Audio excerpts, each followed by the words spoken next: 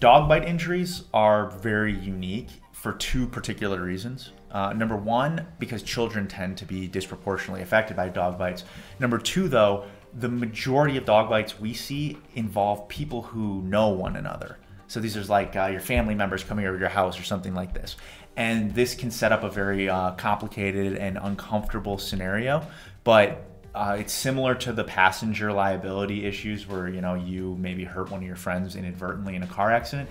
It's one of those things that when you speak to a lawyer, you can get some comfort that what we're really trying to accomplish there is to get coverage under an insurance policy and not necessarily go after your, you know, aunt or uncle or father or mother, you know.